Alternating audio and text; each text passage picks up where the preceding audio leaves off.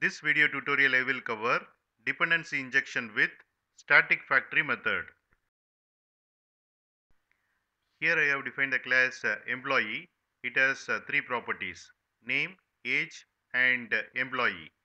And employee is defined as static, and it has employee constructor, and it sets name as Peter and age as 42, and it has get employee method. This is static method.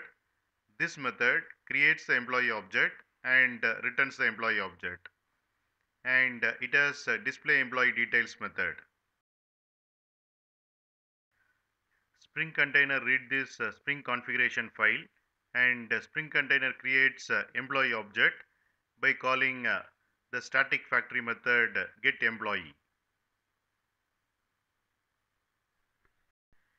Here I have defined the class app.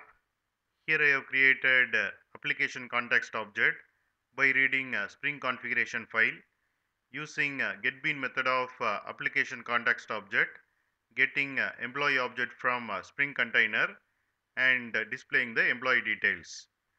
And here you can see the output. Here you can see get employee static factory method is called by Spring container to create the employee object, and here we got the employee object.